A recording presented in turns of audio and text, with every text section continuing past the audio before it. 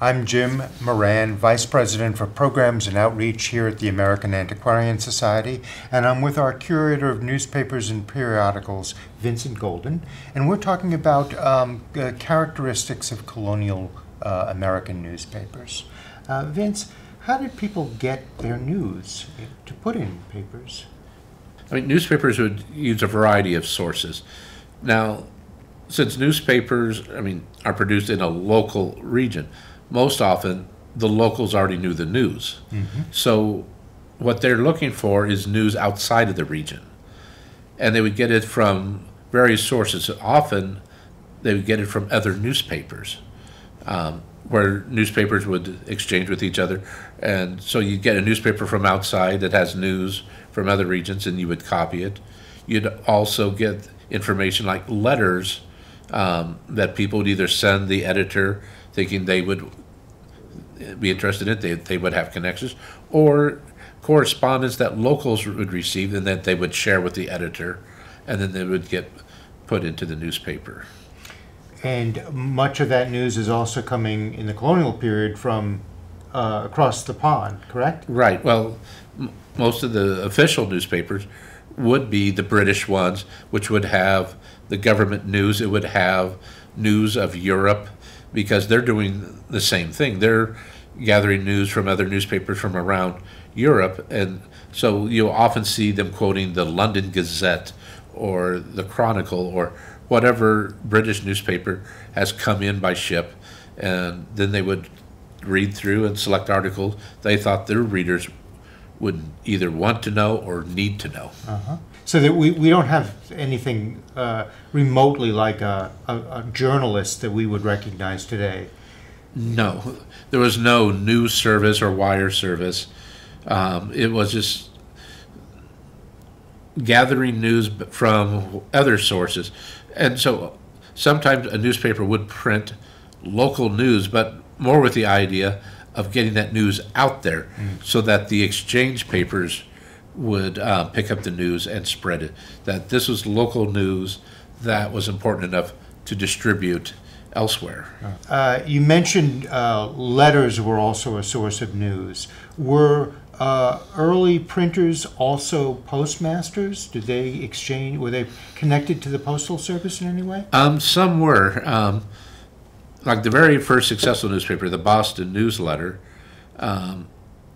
the first editors or publishers of that were the local postmasters, so they would take advantage of that to put their newspapers on the postal routes and basically get distribution. Yeah. They would take advantage of their position. Yeah. To get their newspapers out, so they weren't necessarily paying postage to like someone sending a letter would, but they would take advantage. Put it on the horse and get it over to the next city over to their subscribers. So you mentioned subscribers. Were there organizations of any kind subscribing, like, say, a coffee house or a tavern? Well, coffee houses or taverns could be one thing. They're sometimes like reading clubs too, but understanding that they would subscribe to the paper, and then the members would, or whoever is present, would share it or read it out loud to everybody. You especially find that like in the Revolutionary War, trying to get the news spread, to get the latest of what's going on with the war, what's going on with, especially like political speeches, tried to get the word out, tried to get the fever up for your cause. How did subscribers get their paper? Obviously, if you're in a center where the paper is being printed, you could walk to the printing house or, as you said, have a carrier deliver it. But how are these being distributed more widely? Mostly through like postal riders, or if there's like carriages with regular routes, that they would put a bundle of papers for the next city and put it on the coach to get it delivered. And you'd often find subscribers' names written across the top of them.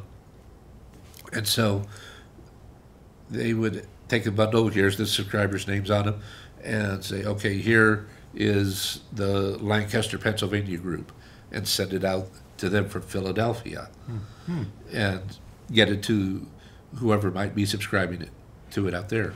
I've noticed in looking at some of the papers too that publishers are often lamenting the lack of payment by their subscribers. That seems to be kind of a continual thread. Right.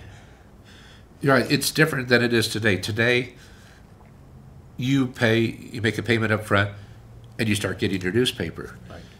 At that time, people could subscribe to it and owe the newspaper money, but they would be legally obligated to pay it. And in fact, the subscription, they couldn't say, I just want to end my subscription until they've paid up. If they haven't paid up, the subscription could continue to go on and incur them more debt if they haven't paid it. Yeah. We just shared with you some characteristics of early American newspapers, colonial newspapers from before the year 1800. But the Society collects newspapers up through 1876 and from every state in the Union. We also are actively working with outside vendors to digitize our collection of American newspapers, but we always preserve the original artifacts.